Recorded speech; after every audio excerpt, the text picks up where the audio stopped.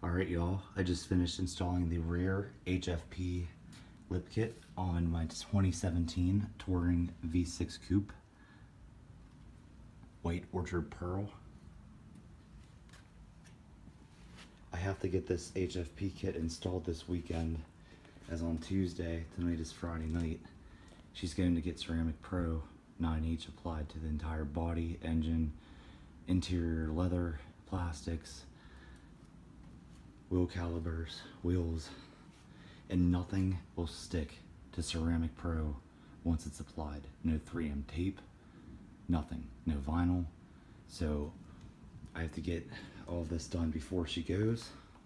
I think it came out really well.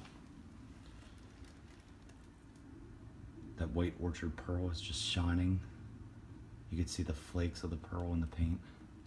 It's going to shine even more when she gets the ceramic applied.